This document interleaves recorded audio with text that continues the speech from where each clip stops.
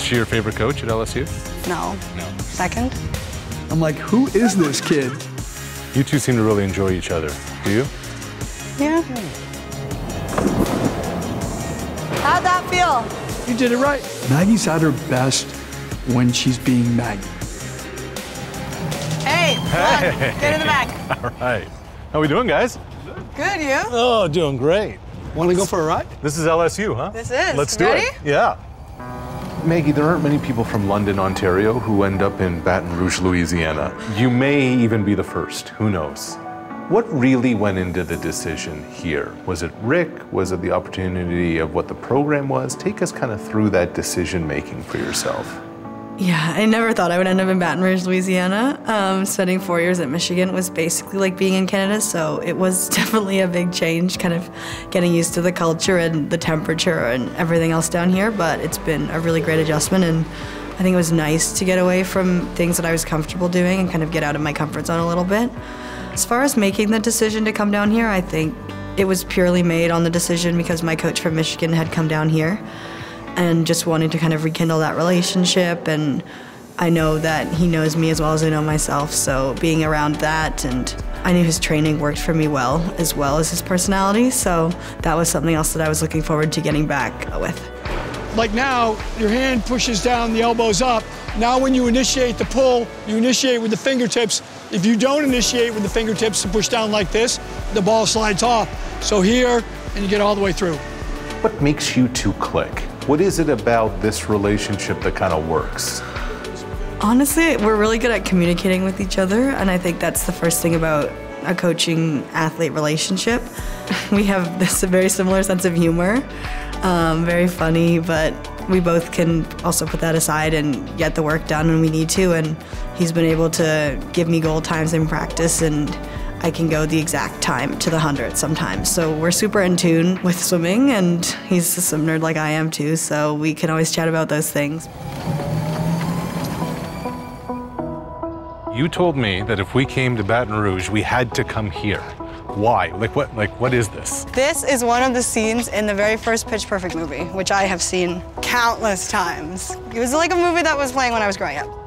What do you remember when you first met a teenage Maggie MacNeil? That was a lot of fun. We both joke about that meeting a lot.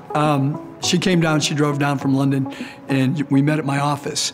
She came down with her mom, and her mom's asking all these questions about school, about swimming, and Maggie's sitting there slumped down in the chair, arms crossed, just kind of giving me one of these.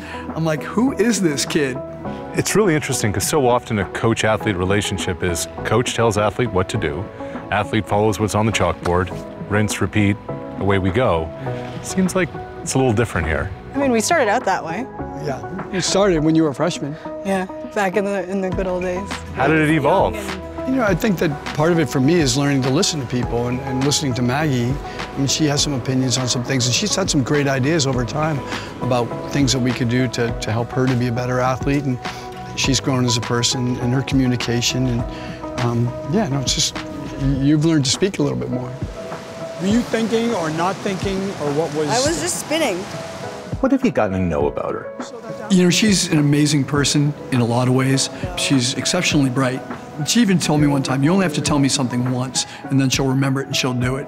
She's incredibly driven, she's hardworking. She's all the things you want in an athlete. So 2 months to go, what are the points of emphasis? What are the real focuses you guys kind of narrow in on Paris? We've been preparing for Paris for a while, so we're feeling good about ourselves. We're coming back, we're racing, we're doing good. Come on, come on!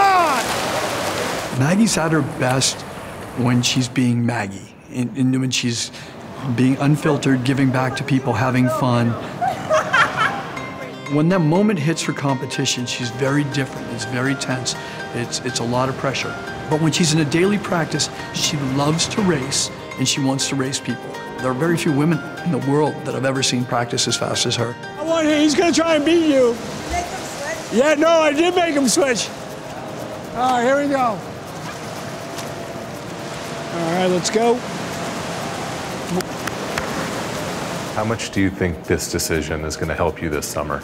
100%, and I think I've seen great changes and progress in myself as a person and as a swimmer since I've come down here in the few too short years that I've been here, but It's been a great ride, and I think it was the best decision that I could have made. At a certain point in time, we realized what this is about. You know, you started doing this as a little kid, and as you continue to roll through the sport, oftentimes that gets lost.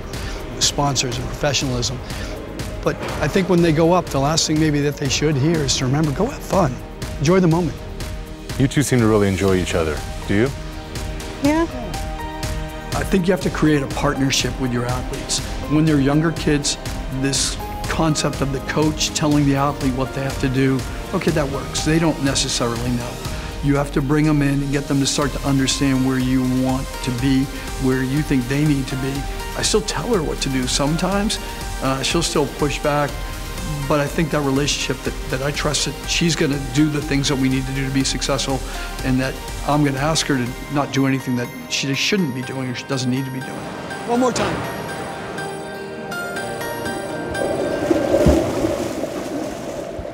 That was good. That was interesting, because you definitely have to get over those balls to push it back. Otherwise, they're going to pop right here in your ribs.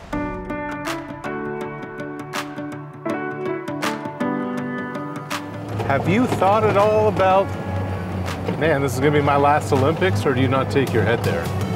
I mean, I know it's going to be, because like I'm not going to do LA, but I'm definitely just going to enjoy it and not focus too much on when I'm going to be done swimming and kind of have that mentality.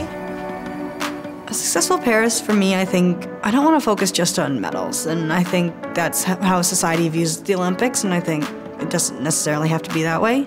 The Olympics experience is something unlike anything else, and being in a village atmosphere is something that's really hard to explain to other people, and I've tried to explain it to my parents before, but if you're not there, it really is quite unique, because athletes in the best of their sports from all over the world are living together in a little perfect society, and it's just an incredible thing to be a part of.